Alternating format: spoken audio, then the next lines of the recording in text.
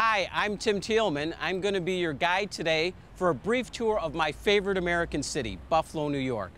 We're going to start at a parking ramp of all places, very typical of ramps you'd see in the downtown of any major American city, with the exception of the view from the top.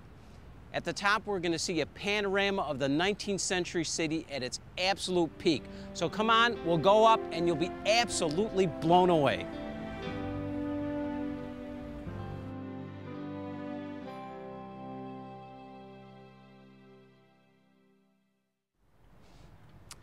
All right, the reason I brought you up here is because the top of this ramp affords a graphic illustration of why Buffalo became the great 19th century city that it was. And we start with the natural resource of the Great Lakes and Lake Erie. You can see it here. It's stretching westward to Minnesota for 1,200 miles. We connect it with the Atlantic Ocean via the Erie Canal in 1825, and immediately we have a welter of economic activities developing that culminate in an absolute explosion of economic development after the Civil War, and this attracts leading architects from around the nation. Daniel Burnham of Chicago designs the Ellicott Square building. We have Richard Upjohn of New York, an East Coast architect, designing St. Paul's Episcopal Cathedral, and across the street, the magnificent Guarantee Building, a masterpiece of modern architecture by Louis Sullivan of Chicago, a Western architect. So we have some East meets West over here, but it all starts this will to greatness with a landscape architect, Frederick Law Olmsted. In 1868, Olmsted was commissioned to design a system of parks for Buffalo. 30 years later, America's first urban park system was completed, giving order to a city that was just beginning to assert itself. And at its heart was Delaware Park, 350 acres of green space that anchors Olmsted's vision. Olmsted laced the city with tree-lined parkways that gave rise to some of Buffalo's grandest neighborhoods.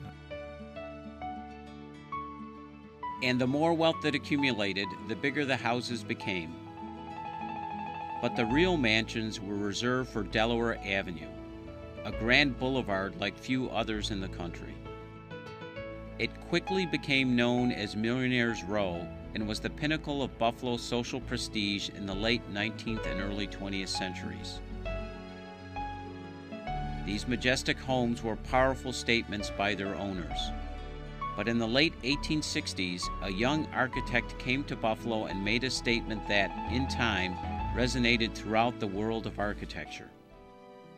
Shortly after Frederick Law Olmsted begins his design for a Buffalo park system, Henry Hobson Richardson is retained to design the Buffalo State Hospital, a commission which would be the largest of his career. He produces a building that is at once picturesque and magnificent. It includes a pair of 200-foot towers, Norman-inspired, that soar over the surrounding cityscape, becoming a landmark not only for the city of Buffalo, but American architecture as a whole. Solidity was its main characteristic. The rough Medina sandstone, deep window reveals, and cavernous door openings defined a style that became known as Richardsonian Romanesque. The commission was near the beginning of a brilliant career for Richardson, who went on to become the first American architect to achieve international fame. But he wasn't the first to leave his mark on Buffalo. In 1851, St. Paul's Episcopal Cathedral was completed. It was designed by Richard Upjohn, best known for Trinity Church in New York City. At the time, it was considered one of the finest churches in the nation. Buffalo had its first architectural landmark. Before the century was out, another landmark would rise beside it. In 1895, Louis Sullivan's vision for the tall building reached its zenith in the form of the Guarantee Building. Ornate terracotta walls rising sheer up seemed to mirror Buffalo's newfound stature and its rise to prominence among the world's modern cities. The Guarantee was the fullest expression of the new architectural aesthetic.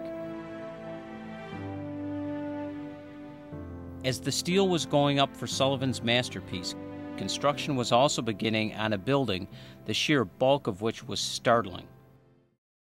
Consuming an entire city block, Daniel Burnham's Ellicott Square rises around an elaborate central atrium of inlaid mosaic tile. It was promoted as the largest office building in the world. Buffalo, New York, the 1890s at its absolute cultural apogee. Tremendous economic activity downtown is attracting great architects. Daniel Burnham, Louis Sullivan designs his masterpiece Guarantee Building.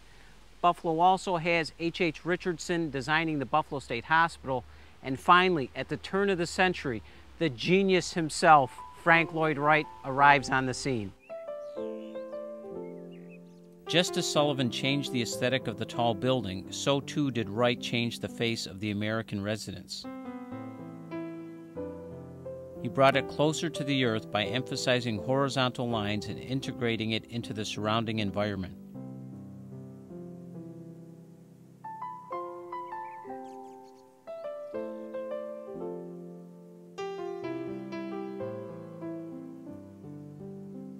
His designs were quintessentially American, and Buffalo has one of the largest collections of Frank Lloyd Wright structures in the nation.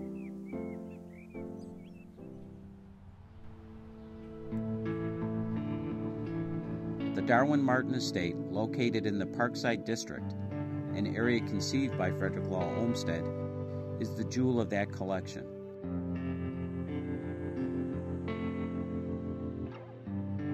The compound, completed in 1905, one of the largest Wright ever designed, was to suffer from lack of maintenance and partial demolition.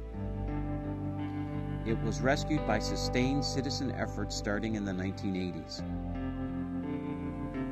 The most ambitious Frank Lloyd Wright restoration ever undertaken. It's back to its original glory. Complementing the historic site is a world-class visitor center by architect Toshiko Mori.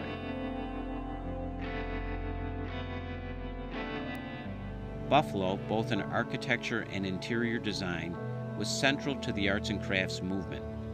Just south of Buffalo in East Aurora is Elbert Hubbard's Roycroft community with its meticulously restored Roycroft Inn.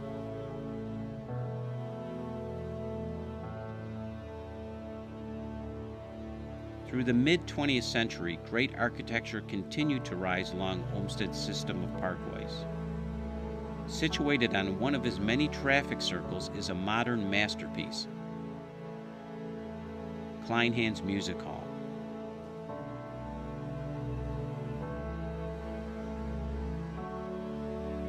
Designed by the great Finnish father and son team of Ylio and Eero Saarinen, Kleinhans is an example of the will to greatness that continued well into the 20th century, bringing with it some of the world's greatest architectural talent to Buffalo.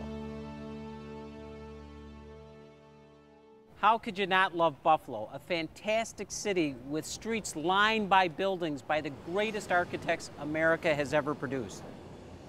Plus, an entire cadre of great local architects such as E.B. Green and Esenwein and Johnson, who designed the buildings behind me here. Together, they produced an architectural culture and legacy which truly makes Buffalo a great American city. You can experience Buffalo's architectural heritage and historic neighborhoods in many ways. Preservation Buffalo Niagara offers guided walks all year long, including one of Buffalo's spectacular Art Deco City Hall each weekday at noon. Forgotten Buffalo explores the region's ethnic neighborhoods, classic taverns, and off-the-beaten-path oddities. And during the summer, the Campaign for Greater Buffalo offers unique overviews of Buffalo's architecture and history aboard its open-air autobus. For more information, visit rightnowinbuffalo.com.